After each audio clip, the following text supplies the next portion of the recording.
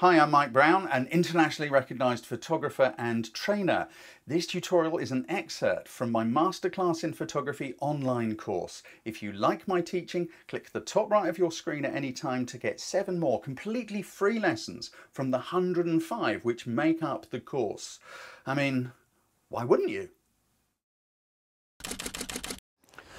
Light is really strange stuff because it's invisible. You can see the light source, let's say the sun, and you can see what the light is landing on, the subject, in this case me, but you can't see the journey between the sun and the subject. So you do need to be able to pre-visualize, imagine how the light is behaving so that you can use it appropriately within your photography. And I find the best way to recognize how light is behaving is to imagine it as a liquid, maybe water. So if I were going to take a shot of my mate Paul here in direct sunlight, so the light is coming from the sun straight into the side of his face, kind of like this. Look what's happening to the water, to the light. Look, this side of his face is really, really bright, whereas the other side is in deep shadow. The light is shattering up and down, but very little of it was reaching the other side. So that side of his face would be in shadow. If we had softer light, say it was coming through a cloud,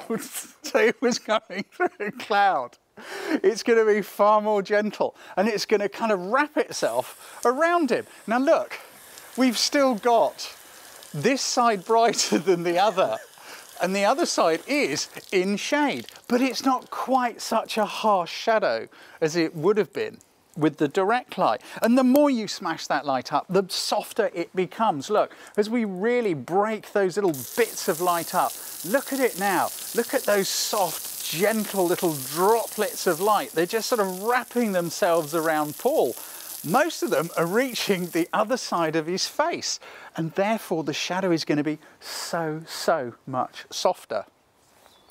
Now, I'm not saying any one of these types of light is right or better than another, but you do need to understand and recognize which are appropriate for different subjects. So if you want long, hard, dark shadows, then what you need, of course, is a direct sort of jet of light like that. That will cause those shadows.